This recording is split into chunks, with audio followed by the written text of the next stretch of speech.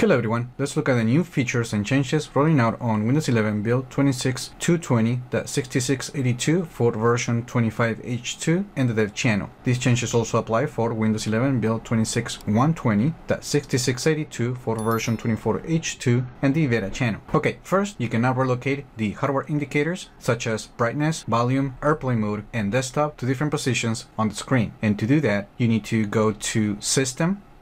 You need to open the Settings app and then on System, Notifications. When you scroll down, you're going to find this position of on-screen indicators, and by default it's set to the top. So for example, if I try to change the value, the indicator appears at the top, but now you can change it to the top left, as you can see right here, and you can also set it to the bottom center, as you can see right here. Now, if we go to the system section, we can now see that Microsoft is finally rolling out the advanced settings page. And this is the page that will replace the for developers page. This page includes a new design that groups settings in different categories and adds new features such as Git integration for File Explorer. So if we go to the File Explorer settings, we can see the File Explorer plus version control, and this is for the Git integration. However, I am noticing that in this release, the page doesn't include previously available options, such as the ability to enable the long path setting or the virtual desktops page that we've seen in previous builds.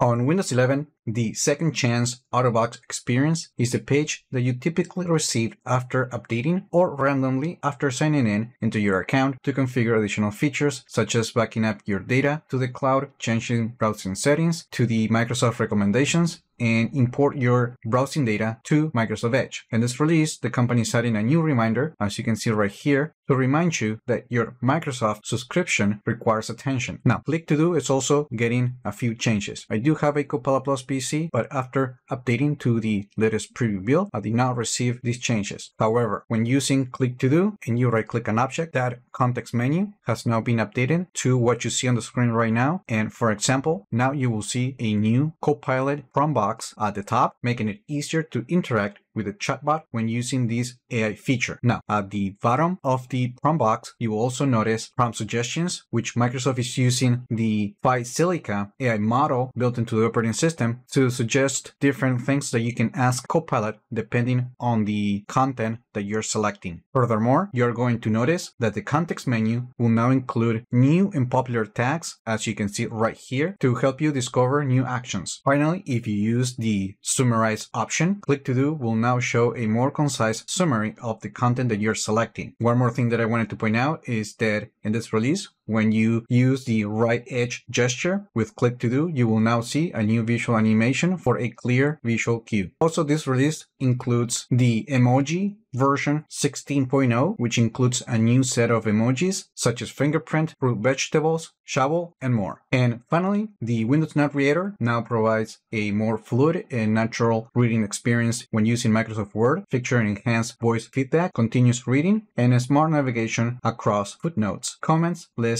and tables. And that's it. Those were the most significant improvements that we're going to see on Windows 11 build 26220.6682 and for build 26120.6682 and the dev and beta channels. Now, as always, these preview builds include other fixes and changes and known issues. You can always check the link in the description to get the latest details about this release. Now, let me know in the comments what you think about these changes. Like the video, share it, subscribe to the channel if you haven't done that yet, and I just hope this video was informative for you, and I would like to thank you for viewing.